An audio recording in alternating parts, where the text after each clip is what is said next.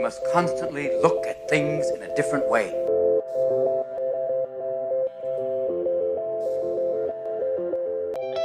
The Healthcare Education Transformation Podcast was created by two physical therapists out of the desire to learn more about the different educational roles in physical therapy and healthcare, and how healthcare education works by talking with educational leaders and people with different perspectives within physical therapy and across interdisciplinary lines on how education can be improved to disrupt the status quo of healthcare education. This is our journey, and thanks for listening. Are you a third-year physical therapy student that excels on tests when you have study guides, checklists, and deadlines? With all of the information available about how to prepare for the NPTE, it's easy to get disorganized and not feel prepared going into the big day. NPTE Prep Success is an online course that provides PT students easy-to-use study guides and step-by-step guidance through the NPTE preparation. To learn more, visit kylericeprep.com. Thank you again all for your continued support, and now for the show. Hello, everybody, and welcome to another episode of the Healthcare Education Transformation Podcast. I'm your host, Brandon Pollen, and today I have the esteemed pleasure of talking with a very, very well-known and respected clinician in the field of orthopedic manual physical therapy, as today I have the very distinct pleasure of welcoming Dr. Tim Fearon on the show. Now, for those of you who aren't aware, Dr. Tim Fearon is the owner of Fearon Physical Therapy in Phoenix, Arizona, and he has served as lead faculty for Evidence in Motion manual therapy courses, the Clinical Decision-Making class, and fellowship virtual rounds from 2009 to 2014. Dr. Fearon has also served as adjunct faculty at A.T. Still University, where he taught manual therapy of the spine and extremities at the entry level and in the residency track from 2006 to 2014. And he has taught numerous manual therapy courses over the last 20 years, spoken at numerous meetings for the Arizona Physical Therapy Association and for the APTA. Well, Tim, first and foremost, thank you so much for your dedication to the profession, as you've clearly done a lot throughout your career, from clinical care to education and much more. And, maybe for our listeners, perhaps, who don't know much about you, do you think you could mind giving our listeners some background, maybe a little bit more into who you are and kind of your journey of kind of what's gotten you to where you are today? Sure. I'd like to do that because a lot of people meet me and think, wow, I should be that.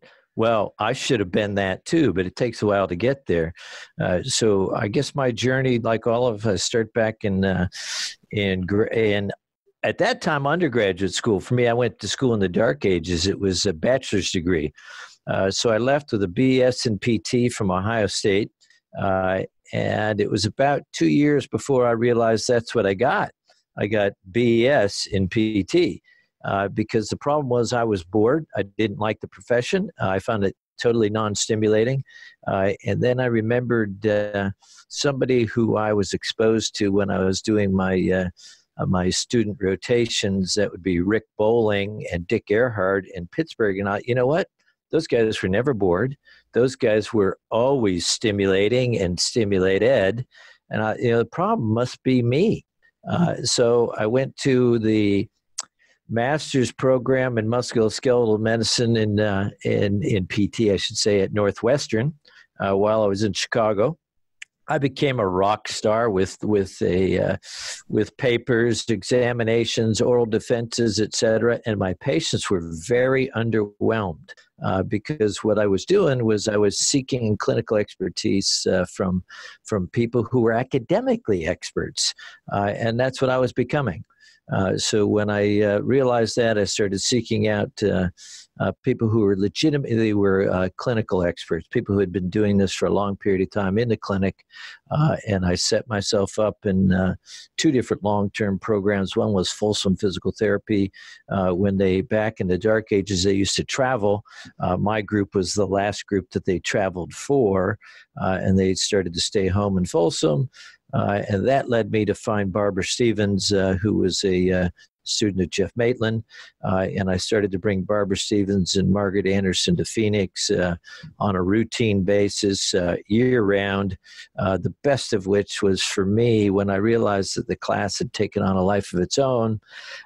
Then what I would do is I'd have them come over on Thursday. They'd be in a clinic with me on Friday, me fronting up with my patients before the class would start on Saturday and Sunday. So by the time the class came around on Saturday, my class was done because I had spent the time showing them what I was doing, what I wasn't doing, and I should say, they showed me what I wasn't doing. So it's really genuinely apprenticeship-style learning to get what I always call the skill set for manual therapy, the application thereof. Everything else I had done prior to that was about gaining the knowledge. The knowledge base doesn't lead to having a skill in doing that. So that's where I started, and it took years of legitimate practice before I would actually recognize that, oh, I'm actually good at this now. So everybody, wherever they are right now and wherever they are in their development, needs to realize whoever they're looking at as the icon to shoot for, they too took a path to get there. So you can't give it up. And then it's sort of, for me, I think pretty much everybody who's ever had me as an instructor would say that if you had to force them to give one word to describe me, it would be passionate. And I think if you don't have that, you can't get good. And so I think for me, it came down to, you're either going to get in or you're going to get out. Which is it? So obviously I got in, and I've never looked back. And I can really and truly say this. I'm one of the few people I know who love what they do. I'm damn good at it. And I go to work, and I enjoy every day that I go to work. So I don't want to get old and retire, because it took a long time to get there. And work is fun for me. And I think PT can be fun for virtually everyone in it. I think that's really powerful to kind of hear your story in terms of how you kind of started off, again, from more of an academic standpoint, learning how to treat patients, and then really kind of figuring out that maybe that's not the best way to go about it when you get into the clinic, and really finding that there are other people out there that, you know what, they're doing really, really good clinical work in the clinic.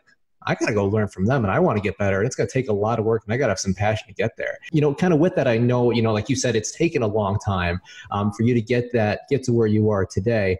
But one thing I'm just really, really curious about, because as we all are clinicians, as we all kind of start out from where we first start off, our clinical reasoning is always evolving. And, you know, something that I'm really curious from your perspective is, how has your clinical reasoning evolved kind of specifically overall since you kind of graduated from school and to kind of where you are now, and kind of where the future lies for you in terms of your clinical reasoning as it stands now? I think it probably starts like everybody in an infantile version, i.e. out of the textbook. And then when you get into a circumstance of reality with real patients, that you realize that, geez, you know what, I missed something here. And looking backwards to retrospectively review your own work and see what you've missed.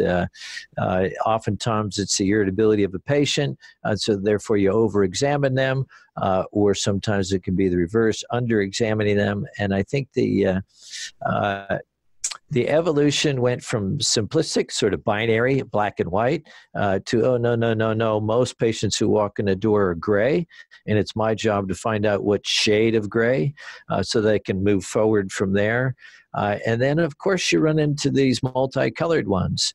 And at some point, you have to begin to realize that all the knowledge base has to factor into a skill base of assessing who that human being is, and therefore how you're best off interfacing with them. So it's still evolving. I'm far better now at recognizing when I don't need to ask a lot of subjective questions, and when I can get right to what I call the Norwegian approach, show me, and the times when it's going to be better off if I really sit down and don't worry about being a manual therapist and worry about being present to that particular individual at that point in time. So in other words, they don't care what I know until they know that I care. That's a very, very powerful point. And I think that's a very, very strong quote. That's very, very prevalent throughout. So, and I agree. I mean, I've only been out for 3 years. How much really is important also too on the subjective component rather than objective? Because when I first started off, I was not as much subjective and more objective. Yeah. And I think that's a common thing across the boards as well. Because, I mean, frankly, I didn't know any better. I thought I had to collect all this data. And, you know, and I think you bring up the good point that, you know, there's times and cases for that, but there's times and cases not to do that. And really being able to pick out who's the right person to do for that and who's not, who doesn't maybe need that, that's where that true level of mastery. Here's a good time to add this in, and that is that in my tutelage along the way, when Barbara Stevens was coming over for a day in a clinic with me, she sort of asked me, well, what's your question? And I thought, well, about which patient? So I started rattling through each of the patients that I was going to see, and she looked at me and said, your subjective examination is poor. And I thought, it is not, right? She said, I'll show you. And it's, okay, why would you say that? Because you can't articulate the problem you're trying to solve with any person that you just told me about. So we came into clinic that day. She never touched anybody. She asked a series of salient questions and then told me exactly what I needed to do, and she was right all day.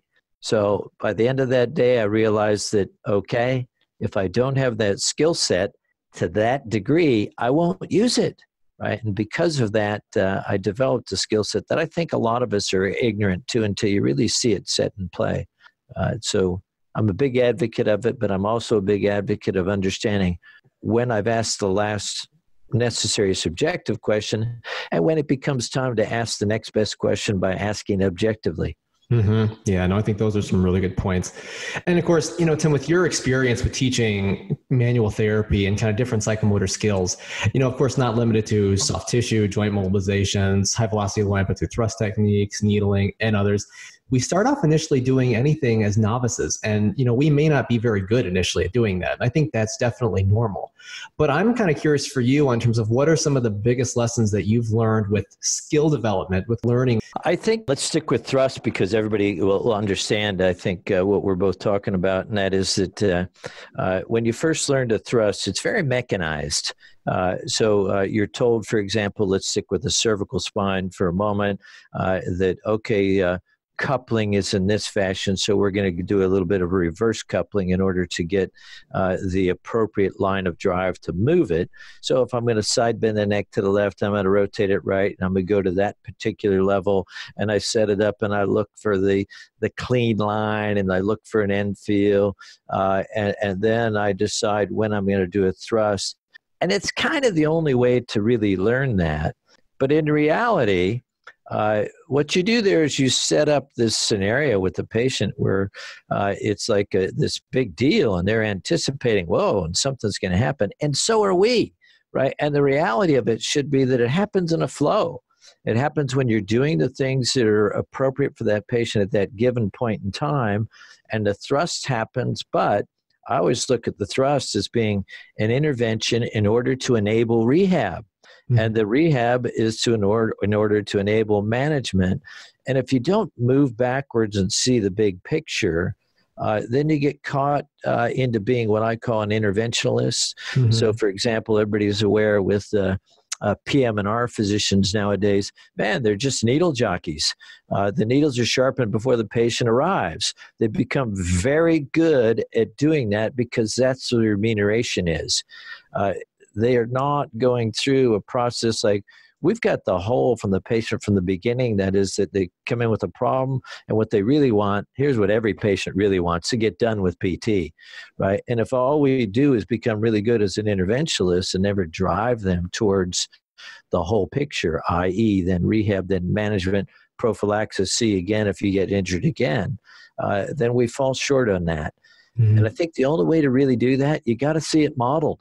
Mm-hmm. And there's very few people that that model it well, the whole practice. And I think everybody who's listening to this right now needs to find somebody that's convenient. You can't all come to my door, but somebody that's there that you feel you have a good relationship with. You can identify that this individual is a good practitioner, and to spend time watching it actually happen, as opposed to, and I shouldn't say as opposed to, the novitiate, you must learn the mechanization. But then as you aspire to be an integrating master clinician, what you've got to be able to do is exactly that. Mm-hmm. Integrate it, and you got to know what it is that you're looking for. Mm-hmm. I think that's really powerful. And I think even since like me first learning, when I first started doing it, I kind of honestly just was the one who was doing it more mechanistically. and I'd reflect and really become self-aware. I'm like, what could I have done better next time? What did I not do? What did I do? I didn't get that right. I didn't get it to that point. I wasn't quick enough. I didn't get, and I learn, okay, so next time when I do that, I'm going to do that again. I'm going to do this. Okay, now that's not that bad. Now I'm going to kind of work on focus. Now that I've got that part down much better, now I'm going to start to work it at more of a normal flow. So I think I agree with that in terms of how to really integrate it, but also it's not bad to separate it if you feel like you need to. I think at the beginning you have to, but you just described metacognition and intellectual honesty very nicely. And anybody who's honest, I don't care how good they are at thrust manipulations now, will admit that they had to start the same place you're describing it right now. And you don't get there without practice. It's a psychomotor skill. We're talking about manipulation, but everything is. Frankly, and I want to say this, I want everybody to hear this, I think it's far easier to teach people to become a good manipulator than it is to teach them to become a good mobilizer. It's not by accident that there's more research about manipulation. It's easier to standardize. It's very difficult to standardize how Brandon's hands are feeling, what they're doing with that particular body, with that particular joint, with that particular end feel, and how they're interfacing with the resistance as compared to how Tim is doing that. Right? And I think teaching that is a much more difficult skill set. Hence, people want to do a lot more manipulating, and sometimes it isn't the answer. I do think it's a first base step. It gets you to the next step. Right. And that's kind of what you said earlier. It's really meant to enable rehab, enable Correct. movement, enable that next level, whatever that patient needs. And I think that's a key thing that I don't want people to just think that we just manipulate every single thing and that's all we do, because that's just not accurate. There's a different profession that's failed with that model. Yeah, you're totally correct. It isn't true. And if we use it the way that other profession does, then we can have a similar fate. But if we use it to enable getting that patient to rehab, getting that patient toward the door, great. That's what it should be for. Right. And, and kind of getting onto the issue now of I want to switch gears a little bit here, and Tim, kind of go more along the thoughts of clinical reasoning. Yeah. I'm curious on what are your thoughts on how clinical reasoning is currently integrated into DPT programs across the U.S.? I think, the ones I've seen, now I see it in a entry-level circumstance, I see it in a residency circumstance, I see it in a fellowship circumstance, and here's the thing that I see mostly. In the entry-level, you can only talk about it, and they don't see it. They don't see it modeled. So it becomes sort of a buzz phrase. Clinical reasoning, i.e., my justification for why I did something. Well, it's the pathway. So if you get to a residency, ideally, you're watching that pathway, you're performing it. But if you're not getting immediate feedback from somebody who's done this, knows where you're going, knows what you're trying to do, then you're basically teaching yourself to get better and better at the same errors. And then I watch the fellowship programs, and the vast majority of the fellowships are devoid of any clinical reasoning. I have been either dismissed from some or exited myself because I told them I could not let their students touch my patient. And the reason was there is absolutely no clinical reasoning, no rationale. Little plug for EIM, mostly a plug, I think, for Julie Whitman and Barb, my mentor, is that they make it first and foremost the thing that people are doing. Even there, the downside is you can't get into the clinic with everybody. So it's like right now we're talking through this computer screen. I can't reach over there and check your inferior glide. So what they're doing is trying to watch somebody basically make mistakes and then school them through what the mistakes were, wait for them to do it again. So by the time they're all done, maybe they've done this 8 or 10 times with different cases. That's not even the first day in the clinic. 8 or 10 times with patients, that's halfway through the day. Mm-hmm. So that's the deficiency. And if people don't do what you said, that is take their mentor that's always with them, i.e. their own intellectual honesty, into the clinic with them every day and insist that not only do they expect to see something happen with that patient, but they expect it now. They expect it now because I've thought this through very well, and here's what I expect to see happen. And then to pause, say, well, if I'm right, then my reassessment should look like this. Mm-hmm. And if I'm wrong, I've done enough clinical reasoning to get to where I was to know that, oh, here's the mistake I've made. That's the hard part for people to really be intellectually honest all the way through every time they're seeing a patient. Nobody likes to look at their failures. So if you've done a lot of good thinking, you think, because otherwise, why would you come to a conclusion if you didn't believe it? And you're dead wrong. You better be able to retrench that and find a way that you can make better decisions next time. I think because of the academic background, and not to pick on sports medicine people, but they're easy for this reason. There's an algorithmic drive in order to name the thing. Mm-hmm. And naming the thing doesn't help us at all. Mm-hmm. Right? What does help us is determine what's the behavior of that thing and how do I change the behavior. Mm-hmm. So I like to get the students understanding that we're not in the business of naming it. We're in the business of changing it. Mm-hmm. What have you seen about this particular presentation that you're now going to be able to change because of your selected treatment, and what's your path there? Anytime you do any technique, you should be able to know that did what you wanted to or it didn't. Mm-hmm. And if it didn't, where are you going to go next? Right. And for me, I think the ultimate skill in that is to know that that's what you can do from STEM to CERN, i.e. intervention, rehab, management, prophylaxis. And that's where I think we as PTs as a profession totally fall down right now. I don't think we even remember what genuinely therapeutic exercise is. I think what we do is we send people out to relatively unskilled personnel to do exercise and call that therapeutic. Mm-hmm. The clinical reasoning process should be going through that same thinking, decision-making process about the exercise. There must be a rationale. And if so, then this is what the result will be. Right. And I know there's been a lot of push even too for a lot of students really wanting more formal exercise prescription in schools. Yeah. I know that's been talked about for a long time. I'm going to defend the academicians for a moment because there'd be a lot of times I'm sure that I'm going to be besmirching them. In their environment, they're trapped. CAPTE tells them what they got to do, and students have to exit able to pass the exam. And that's their first and foremost job.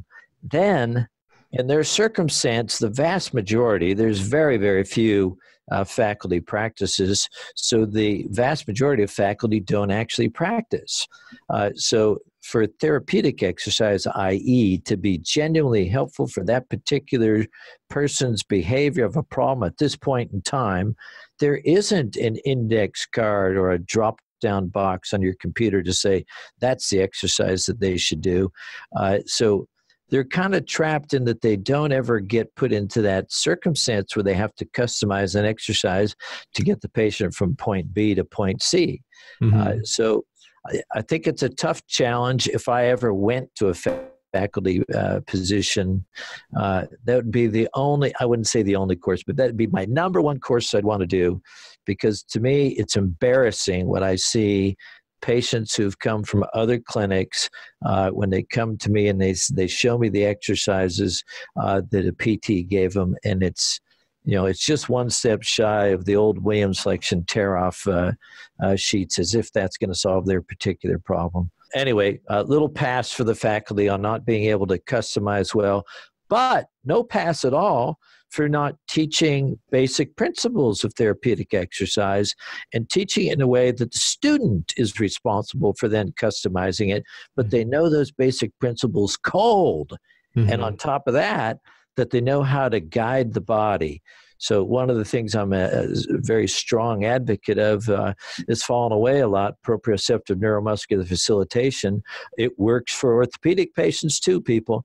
As one of my mentors said, it only works for people with a neurosystem. So if you can facilitate the patient's ability to do something that they need, and you understand all the basic concepts, you devise your own exercise. I do it all day. And everybody ends up with a sort of, let's call it the middle of the bell-shaped curve of things that they do, because we all see common clinical syndromes. But then the fun part is when they come out to the narrow ends of the bell-shaped curve, and they're different in one direction or another direction. And then you have to customize it very specifically for that individual. Yeah, no, I think those are really, really good points, Tim. And, I'm curious, since you've taken and worked with a lot of therapists, a lot of students in your career, from what you've learned, and apart from what you've kind of already mentioned, what have you found to be the most effective ways to really foster clinical reasoning development in students? I think the best way is the most uncomfortable way for the student. Maybe I'm saying that this is how I really got it. I was a student. I had to front up for a mentor about what it is I was thinking, why I was thinking it, justify it, parrot down almost my rationale for severity, irritability, nature, stage, and stability of the patient at that point in time, and to do it in front of my patient, so that my patient then understood that our conversation wasn't casual. It was about them and how to get them from point A to point B. And then probably the second best is to then debrief with the student. I'll use me as a student afterwards. If my mentor would ask me, okay, why did you choose this? And what were you thinking about the irritability? Were you willing to push that, knowing full well that this might take 4 hours to settle down, and why? I think the only way to really do it is you have to be placed into the position where the precipice of the decision is going to be it's going to be a thumbs up or a thumbs down, or you never really push yourself to think that way. So I think it's the only way to really do it. I don't think you can. You can't really do it all by yourself. If you try and do it all by yourself, what you do is at some point or another, everybody's got a schedule, everybody's got a time clock ticking in the back of their head, and you start sort of hurrying up your way through it. Ideally, a residency would be where the individual has more time with a patient, with a mentor overseeing, so that they can make mistakes. And somebody gave me a T-shirt once. A patient of mine gave me the T-shirt, said, "I'll make better mistakes tomorrow." There you go. And that's exactly so. You got to be willing to make the error, but willing to analyze why you made it and improve upon that the next time. Right. I always love the quote: "An error is not a mistake unless you refuse to correct it." Yeah, and it's exactly so. I don't think you ever learn as well as you do from your mistakes. I'll put it this way. Your successes have very little to teach you. Your failures, on the other hand, if you look past them, you're missing the opportunity to grow, and you'll be stuck with only succeeding with those types of things that you succeeded with before, and not the one you just failed with. I guess I can say, your beliefs are demonstrated by that which you do. And so here's what I do when I'm teaching to anybody who's taking continuing education classes with me. I film patients. Me seeing the patient. I have live video of me going through a patient, and then because Barb, my mentor, Stevens, likes to use him with EIM's instructional circumstances for her classes, she makes these brilliant PowerPoints that basically dissect. She knows me well enough because she basically raised me, that she'll dissect and put in there what he was thinking at this point, at this point, at this point, at this point. Right. And then my job is to edit and correct it if it's something that I disagreed with. I rarely have to edit, but I do think, let's just take, not everybody has that advantage, and she's got the PowerPoint thing down, but the videotape of actually watching a patient so that students can watch that. And let's just take, because the clinical reasoning, it's not just the subjective examination. If they're watching the subjective examination, I always say the subjective exam is over when the next most important question is going to be only answered objectively. So at that point, you should have a working hypothesis, and you should have a series of other hypotheses in the event that you're wrong. And your objective exam becomes about trying to prove, I should say, support or not support your working hypothesis. So during the pieces that happen in a subjective exam, students can be asked to say, well, what were they thinking? Justify that. Why? At the end of the subjective examination, they should be able to A, draw the body chart of that patient, B, have a presentation of that patient already written out in their minds, and then C, be able to say, because of that, the objective exam will be structured this way.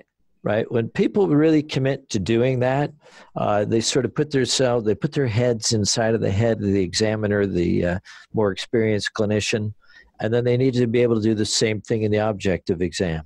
So the objective exam is over when the next most important question is answered by a trial treatment threshold. And so if it's supported, then something happens in a positive direction. And if it doesn't, then it's not supported. You have to start thinking about, geez, where did I make this mistake? But I think that's the closest you can get in the absence of having a mentor, an eye in the sky, if you will. Mm-hmm.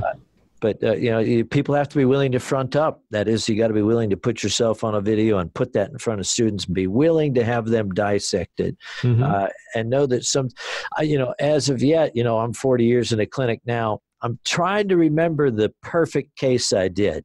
It must have been an acute facet lock that took about 2 seconds worth of thinking. But otherwise, none of them are perfect.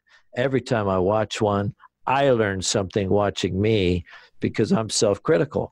Mm-hmm. So if teachers are willing to do that and put that out in front of students and then walk them through what they're thinking, I think that's the closest you enable them prior to them getting into clinic.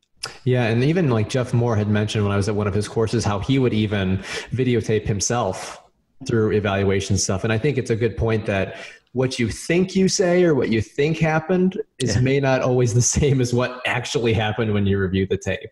Yeah, it's very funny. I had the opportunity to be one of his instructors when he's going through the fellowship. And Jeff's a great communicator. What he was doing and what the patient was receiving were totally different in the patient's and the practitioner's mindset. And Jeff was one of the first to decide, I'm changing this. I think sometimes we don't even realize habits. I mean, because I think that's why I like having mentors. One of the additional reasons why I like having mentors, because I think having an objective third party who's really looking at you as well to maybe point out some things that perhaps you just weren't aware of. Like, do you know you do this? Do you know you do this? Or you say this a lot? And actually, no, I really hadn't, because I've been used to doing this for so long. So I think there's definitely some value to that. It's humbling. People have to be willing to get humbled. And some people can just do it this way. Film themselves, like what you just finished saying. Film yourself, go home, watch the film, and be prepared to pull out a drink because you're not going to like it. Mm-hmm. And when you start to see that and you recognize it the next day in the clinic, you can be self-tootling. So you get yourself to advance yourself because you're being honest with yourself. No, I think that's very, very true. So something that I kind of want to get your thoughts on with you doing a lot of teaching and stuff, and I kind of want to break it down into kind of more lab-based learning for student format here. So from your thoughts, what are the most effective methods, either in a lab or class, to best foster development and refinement of psychomotor skills? I think the best lab is an understanding before the arrival at the lab so that you're not squandering time because it's a psychomotor skill. If you're going to get better at hitting a baseball, you want to take reps at the baseball with a bat in your hands. But you need to understand what's the ball, what's the bat. Oh, this guy's going to throw it, and the ball's going to come in the air, and it's going to come at what kind of speed, etc. In my classes, people watch all the lectures are flip lectures. So when they walk in the door, everything is hands-on. We might start off with, are there any questions?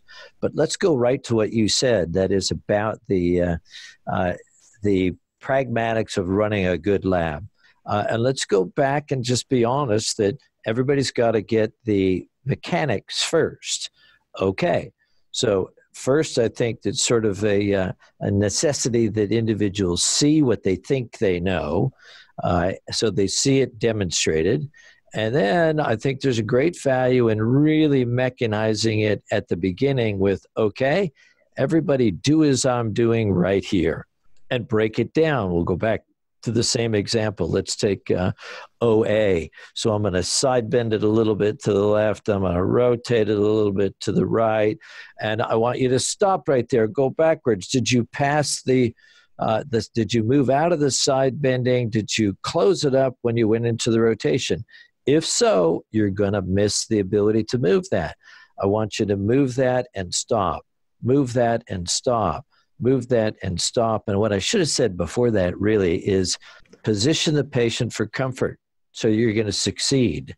Position the therapist in a comfortable position for body mechanics so that the potential is there and that you don't have to be thinking about those two things. You're thinking about what you're doing then. And then I think it's really valuable to rotate from there. Don't even thrust. Move from there, set it up, go to the next person. Rotate. So you got group A and group B, rotate to a new body because they all feel different. To go to that next body, set up the same thing and then find the end feel. And then rotate, go to the next body, set up the same thing and then find the end feel and then just sort of push at the end of it. And then rotate and go to the next body until you get people used to doing the same thing in a repetitive fashion till they're dying to go ahead through with the whole technique. Okay, now then go through in that instance of thrust, and then the flip-flop, and then to continue their practicing with different bodies, same technique, until they really get used to it being almost like, here's one of the things that I do to students. I put blindfolds on them. I put blindfolds on them for a palpatory examination so they know where their hands are and they're not questioning that. And if they can then do that same setup with the blindfold on, right, they start to get more and more comfortable when suddenly, oh, I'm allowed to look, and they can take their blindfolds off. And there is a mechanization to it. And I think if people get used to building that, whatever it is, name the technique, that they do it repeatedly with different bodies and with progressively less and less time, there's value to doing that. And I really like how you kind of said and how kind of breaking down each component of that technique. So really like mastering one different body parts and then kind of moving up. It's very easy to miss something like that and not find the right way to start off with, and then everything else is just done. Right. What you want to do is get it so that like a golfer doesn't stand up and think about all the things he's practiced. He's practiced them. Mm-hmm. He stands up, he goes to his stance, and he hits the golf ball. Right, as opposed to what he might do with a coach, and they break it down with all the pieces. Break it down before you get into the circumstance. Yeah. And, Tim, I'd like to kind of switch a little bit and talk about evidence. One thing I've got to ask, because we've been talking about clinical reason, we've been talking about psychomotor skill development. One thing that I'm just really curious about, just to kind of find out, is there any evidence that really talks about optimal methods for enhancing clinical reasoning or psychomotor skill development that you're aware of? There's a bevy of material out there right now. There's nothing that's persuaded me that what I've said so far is different. That is that the people who invest their time into actually doing it, those are the people who will get it. So there's a bevy of evidence out there. Everybody has to understand that evidence is an answerable question. So it's got its limitations and it's got its value. I'm a huge fan. Huge. All the researchers out there listening to this, hear me loud and clear. I love you. I love what you're doing. What I don't love is how it's consumed. All research should be consumed with the same analytical mindset that those who did the research put into their work. So we should be looking to see, A, is this valid? B, is it generalizable? And C, is that the only factor I have to look at when I'm looking at patients? Mm-hmm. But if you want to get a lot of reading, go ahead and do a PubMed search on clinical reasoning, and you'll have a pile of things to read for a long period of time. Very good. And Tim, kind of curious on this one here, because I know we had kind of talked in the pre-show about this, and you kind of were one of the few that actually said, I know exactly where I'm going to go with this. So the question that I kind of want to finish off this episode with is kind of one that we ask every guest, because at the end of the day, this podcast is called the Healthcare Education Transformation Podcast. Yeah. So with that being said, if you could change one aspect of healthcare education, whether that be DPT or otherwise, which aspect would you change and how would you change it? Okay, this is easy for me. It's got multiple prongs. However, it's very, very clear to me that right now what we have failed to do is acknowledge that there's a difference between knowledge and skill. Physical therapy, I always like to say, it's an artistic application of the intellect. To come armed in the clinic with nothing but the intellect and the things that we gain from an academic setting, from research information, and to walk in the clinic and expect to excel is flat out moronic. To go and develop nothing but skill without that knowledge is useless. So those two things, there's a chasm between them.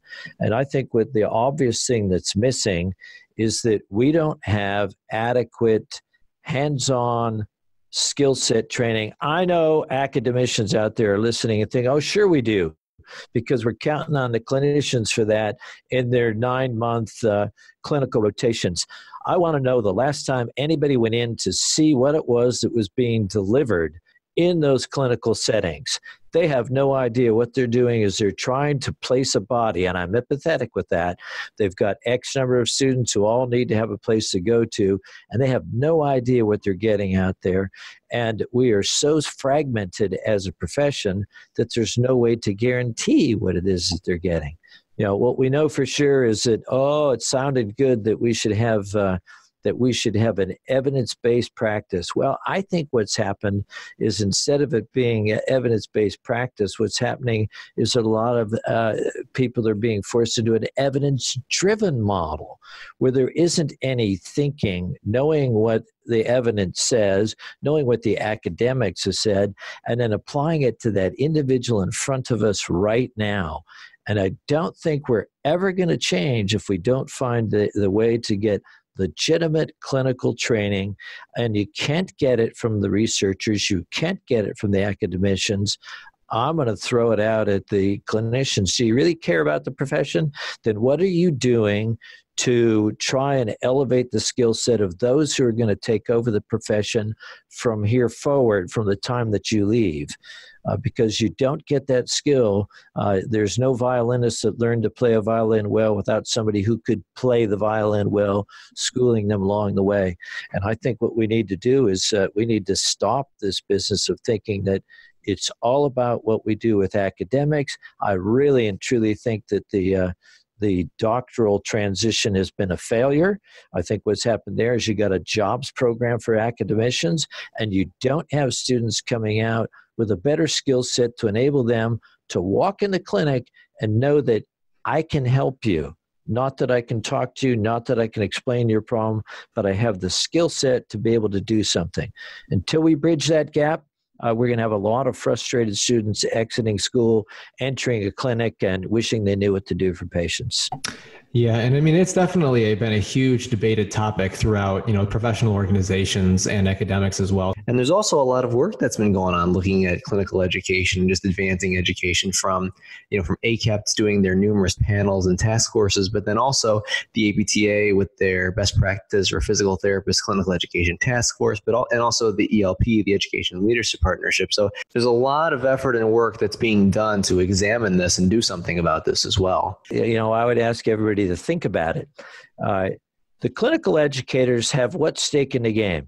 Not much, not unless they're altruistic, right? So in that last year where students are paying tuition, right, and yet they're not on campus, they're going to various clinical settings, why doesn't that tuition go to motivate those clinicians, those who are delivering a good job?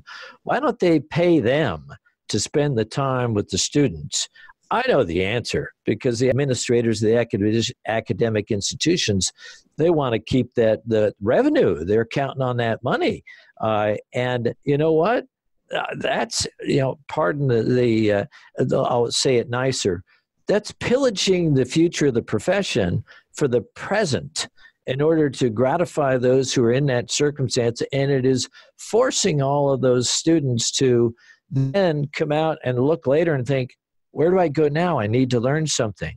Motivate the clinical educators, and you'll find a big change. If you don't, then you take those funds away from them. If they're not delivering, if they're not clearly seeing students coming out with better clinical skills from going to that particular facility, then they're off the payroll. Mm-hmm. Something that will get them to have a stake in the game. And I think that's one thing. I'm sure there's many other ideas, but let's start doing some of the ideas, because just altruism is only working in small circles. And I'm not entirely sure how much of that extra financial gain that universities get from students when they're on their clinical affiliations, because from when I've talked with faculty members, my understanding is that the program doesn't set tuition in terms of what's being done with that. Personally, that's above the program. That's the financial department within the university. Because frankly, in my school, my program director, God bless her, she actually fought adamantly so that we didn't have to pay tuition, because we actually had tuition waived for our last semester when we were on clinical affiliations. And she really fought every single year to protect that so that students wouldn't have to pay that extra tuition money. It's interesting that how it's been talked about, should they have a furthering development program for clinical instructors to be better, effective educators. And this idea is in addition to the APTA's credentialed clinical instructor programs. And this idea is kind of more like a continuum of development for clinical educators to kind of help maybe address that education component, but it seems logical to me to help better teach clinicians that want to be educators how to do it effectively given the constraints to really help the student. Yeah, and if they do that, what they really need to do is they need to have people have expertise in two ways. A, education. B, as a clinician. Mm-hmm. An educator can only deliver that which they know. Unless you've got an educator who's got a clinical capacity. I'll just throw out a name because everybody knows this name in the APTA. And there you are in Virginia. Bill Boysenalt spent plenty of time in the clinic, and he's a great educator. That kind of person. And no disparaging Bill, but he's been out of the clinic a long time. He might not like the role. But there are those people that have, let's say, 20 years of clinical experience, and they're interested in education. That's the kind of person we need, not just somebody who's just a clinician who doesn't know how to educate. That was me when I first started teaching. Thankfully, I had tutelage along the way about becoming an educator, a totally different skill set, and not just somebody who's only an educator because they don't get it. And I don't care how much they think it through, their hands don't get it, and they haven't interfaced in a clinic the way that the people need to do who are in the trenches. Right, and then the challenge to that is really trying to find, like, what's that level of credibility? Like, how do we objectively determine that someone's able to do that? And then having the supply, right, for schools to be able to pull that off. Yeah, it's a big challenge. I get that, but otherwise, what we're doing is we're running a risk of creating a world full of theorists, people who can solve problems in their minds, but not solve problems in the patient's bodies. Mm-hmm. There's an old book, Atlas Shrugged, about the world being run by those who were theoretical, sort of the first poke at the ivory tower, but they couldn't actually do it. And so all the people who could do it decided, you know what? Let's just leave. Mm-hmm. And of course, that theoretical world falls apart. So if we don't do something to change that, we're setting ourselves up for a fallacy, something that that exists only in our minds. Yeah. And you know what? Patients will figure that out. Maybe one of the worst things that ever happened to good physical therapy is insurance reimbursement. Because if I give you bad coffee and you give me good money, you're probably not coming back. If I give you bad care and you give me good money, you're probably not coming back, right? That would elevate the stake in the game for the providers. And I'm not saying that's totally realistic, but we're not being realistic right now about taking a young student, here you are 3 years out. I dare say you've moved, without knowing you, you've learned more in the last 3 years actually treating patients than you did in those 3 years in school. Mm-hmm. No disparaging of that information that you got in school. You needed it. Mm-hmm. But to be a clinician, you learned more in the last 3 years than you did in those 3. I agree. But then it's also hard because it's like, then there's the experiential learning. Are you going to gain more, doing the thing than just reading about it too? And I'm not a learning theorist by any means, but it makes sense because I know we had one educator on, and she was more of an academician. And when she's like, and students would come back from the clinic and they're like, oh, I learned so much. And she's like, well, you didn't learn anything from me. But she's like, but the reason they learn so much is because that's that type of learning environment. Like they're gonna learn better and more in that setting because they see it, they apply it, they can talk through it. I mean, it's just the nature of the beast. Yeah, I was given this Keltenborn Award through the Academy, and I made a little talk because that's what you have to do. And I gave a little analogy of this, that it's a 3-legged stool. There's academics, there's research, and then there's clinic, right? And upon that 3-legged stool stands the platform of the profession, right? All 3 legs are critical, and there's only one leg that without which there is no profession, right? So if people aren't actually delivering in the clinic, then the other 2 legs are going to be looking for something else to do. All 3 are important. People have to get it that what you got to try and do is elevate your end of it, knowing that you're going towards the platform, not just the leg. Be a good solid leg, but elevate the profession, not just your leg. Mm-hmm. No, I think those are really, really good points, Tim. And I wanted to thank you for coming on today because I've definitely learned quite a bit of stuff. And I really think this is going to be valuable to the listeners as well. So thank you so much for your time and for everything. If people have a question for you, they want to learn more or anything like that, where can they kind of follow up with you if they have a question on anything? I think the easiest thing, phoenixmanualtherapy.com, that's my educational arm, and I believe my email is on there, but I'll throw it out right now. It's T like Timothy, O like Owen, F like Frank, TOFPT at mac.com. But the website probably give you a better view of what it is that I do, and the email is on there as well. Well, perfect, Tim. Again, thanks so much for your time, for everything, your service. Always a pleasure. Brandon, it's my intent to leave the profession better than when I arrived, and I hope everybody that's listening to this does the same thing. Then we've done something useful. Amen to that. Access to healthcare is one of the largest issues facing both providers and patients, as millions of people worldwide lack timely and affordable access to healthcare. Anywhere Healthcare, a telehealth platform, is a simple, low-cost option for providers and patients that eliminates the barriers to access to all kinds of healthcare. To find out more, check out anywhere.healthcare, which is available in our show notes. And if you use the code HET in all caps when you email to sign up, you'll save 25% off the total cost. Thank you for attending class today, and we hope that you learned something and gained value from the content.